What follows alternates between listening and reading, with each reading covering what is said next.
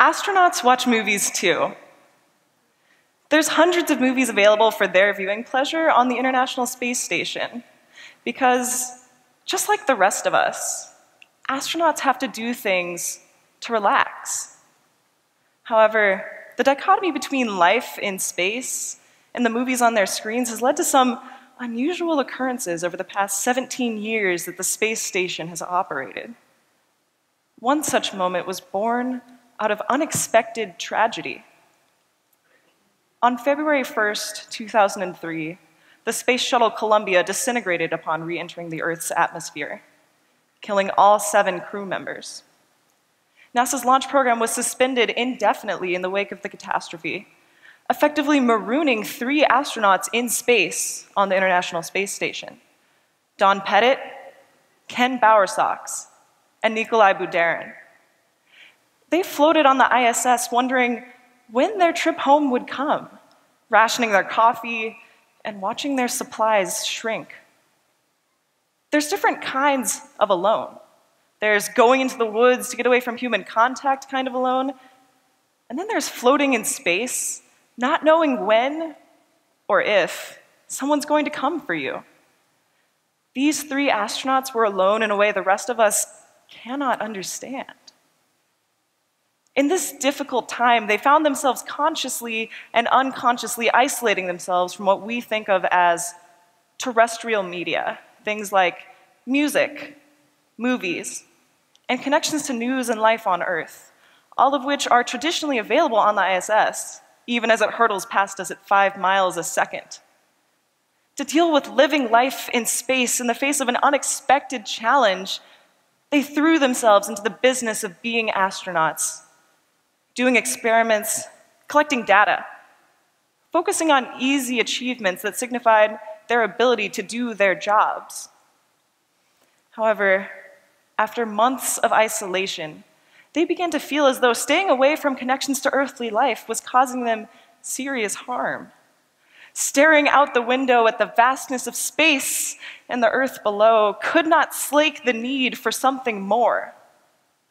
So these 3 highly qualified yet very isolated astronauts sat down, or rather, they strapped themselves in, to watch their first movie in months, which was Tank Girl. Pettit, Bowersox, and Budarin watched Tank Girl, a post-apocalyptic, bloody, campy masterpiece full of violence, sexuality, and a sentient tank. It was total culture shock for them. They couldn't finish the movie.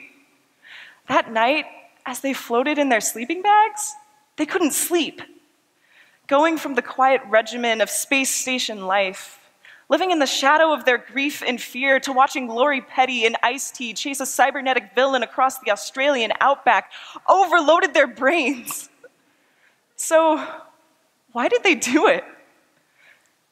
To understand this unusual moment in our history as a spacefaring species, we need to understand a little bit about science and a little bit about art.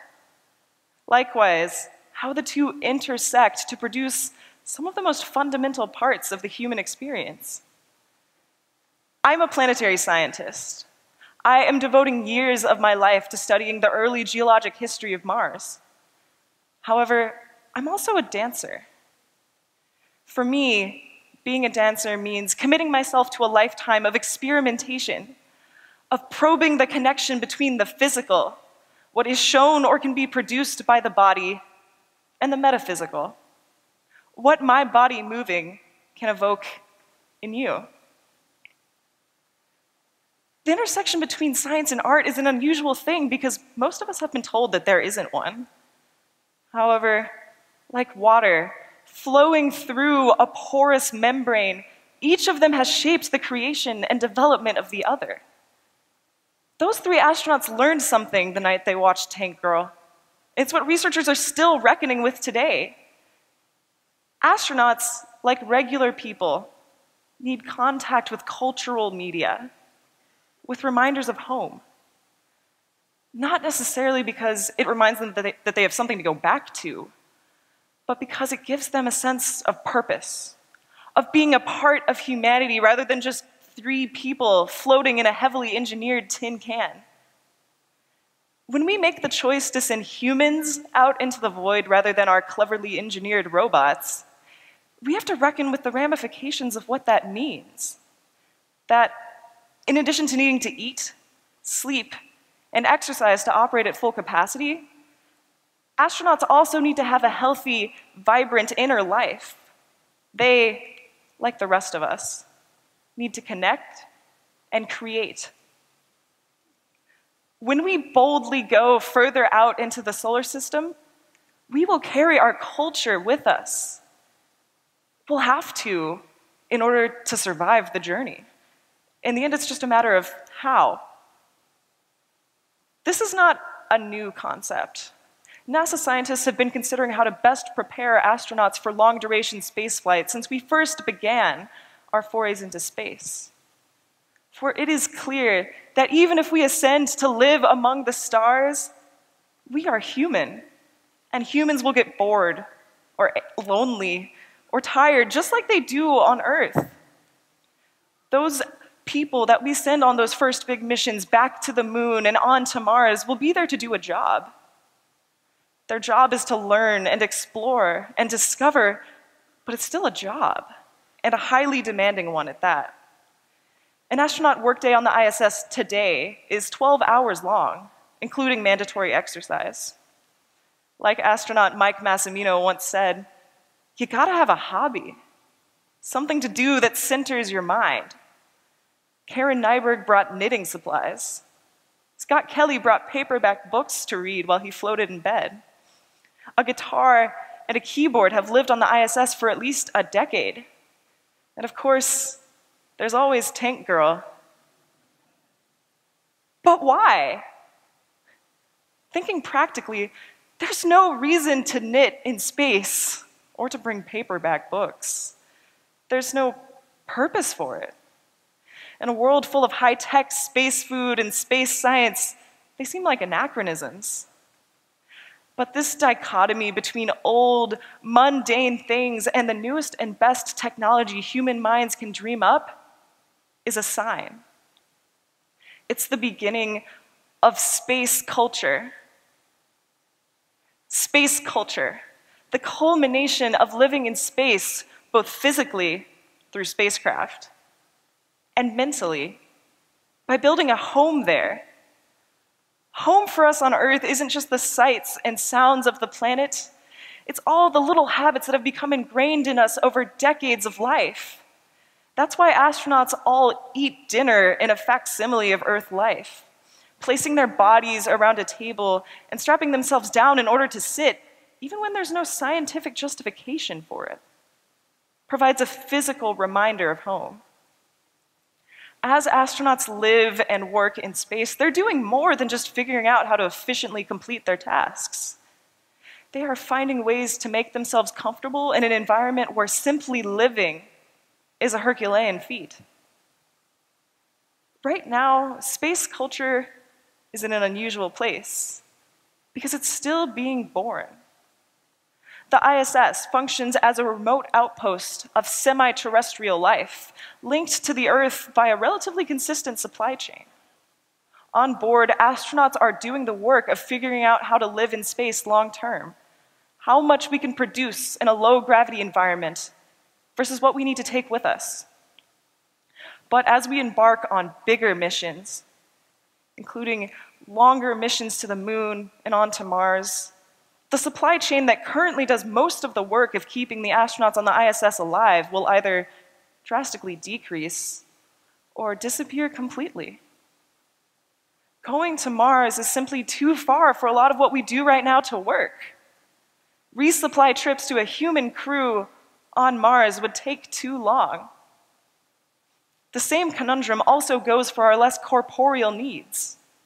Right now, astronauts on the ISS can blend their lives in microgravity with reminders of Earth, sometimes successfully, because they're enabled by that very same supply chain to do so. They can receive care packages from their families, physical reminders of the people and things they care about. Going to Mars makes everything harder, But those longer missions are where space culture will truly come into its own. When Pettit, Bowersox, and Budarin were effectively stuck on the ISS, they tried to turn their days into space life, which to them meant focusing exclusively on the science. However, space life is so much more than that. It's the act of being human in space. And if that sounds like a trivial distinction, it's really not. Cutting out the fun things that make astronauts people in favor of trying to approach the efficiency of robotic spacecraft isn't the crucial part of what makes a good astronaut. That's not why we send people to space when we could easily send robots instead. It's not just space life we're building up there on the ISS or in future missions in the Orion module. It's space culture. A weird future world where people can watch a weird movie like Tank Girl after doing a 6-hour spacewalk, if they want to.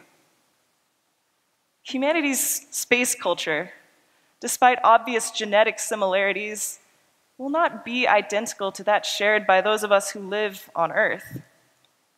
Our culture, that is, terrestrial culture, is dependent on gravity.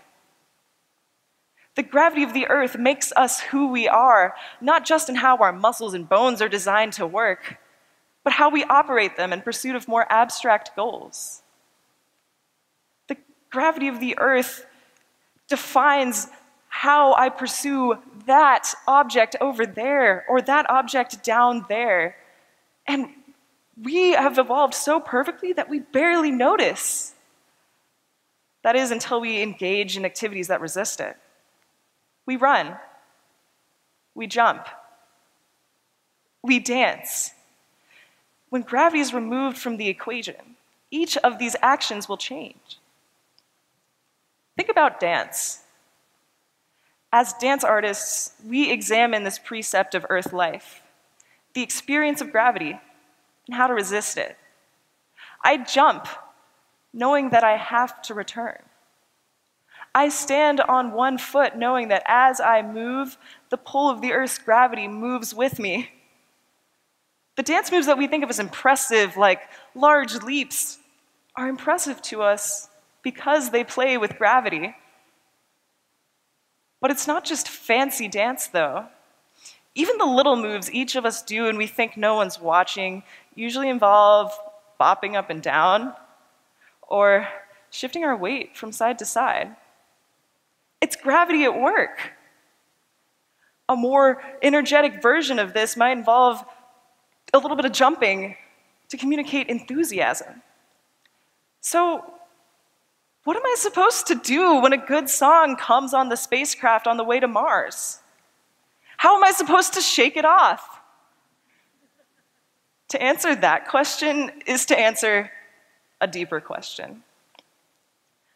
Why do we dance? Why are we so invested in doing things like knitting or making music or watching movies that we expend the extra effort to do them in space? There's no reason to knit in space. The air temperature is easily controllable, and the astronauts have plenty of clothes. But clearly, producing warm clothes isn't the explicit goal of the knitting. To make the effort of doing dance in space to the point of removing it from its context, gravity, we need to distill it down to its basic qualities that we value. It's not movement itself that we crave. We move around all the time. We navigate the world by propelling our bodies through it in a series of efficient movements. Dance is something different, and not just because it's a frequently unusual or inefficient way of moving through space. Astronauts on the ISS have already established the basic movement patterns for life on the ISS in microgravity. They have a movement vocabulary for traveling from one place to another at various speeds and for various purposes that are analogous to walking and running on Earth. These are the baseline of their lives. acquired and practiced until they are used in service of practical goals. Other astronauts can observe their movements and infer information from their body language. They've already accomplished an amazing feat. They have choreographed their space. In space! But it's not dance yet, even if it looks graceful or otherworldly from our terrestrial reference frame. I am certain that dance will happen in space. Maybe it already has, and we on Earth just didn't recognize it for what it was. Dance, no matter where it is done, is the act of reveling in our own humanity, in the fragile physicality of what we are, and it's the constant of terrestrial cultures across the globe. In space, astronauts are constantly wrestling with their own bodies to survive, trying to trick themselves into experiencing gravity so that their muscles won't deteriorate and they can keep their eyesight. As they explore the hazards and wonders of their new living space outside of their assigned tasks, I believe that they will dance. The truth of space culture and building it is this. We might bring things from Earth with us, either as physical reminders or carried within our psyches. But the moment we begin to produce cultural work in space, its outward qualities will change, even if its intended meaning or purpose remains the same. Space travel is a journey. It's not just about the technology, though that's important. We want to survive. But it's also about building a future in which humanity can live in space and do so long term. And that means encouraging astronauts to create rich cultural lives up there. There will be life on Mars one day. There will be life, and there will be culture. People will get bored on Mars, and they will create. They'll probably even dance. Thank you. Yeah.